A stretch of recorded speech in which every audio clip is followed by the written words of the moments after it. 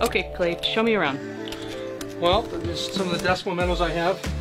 On the far right, a plate from Iraq, from Baghdad. It was originally built in Ur.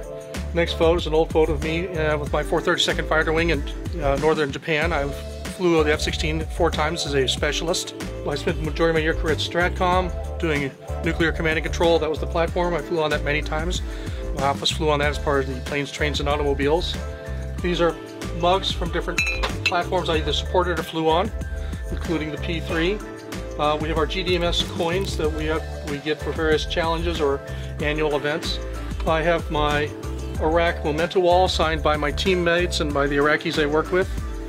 And then I have a GD Engineering Award. It's not military, but it's what's been, I just got that last year.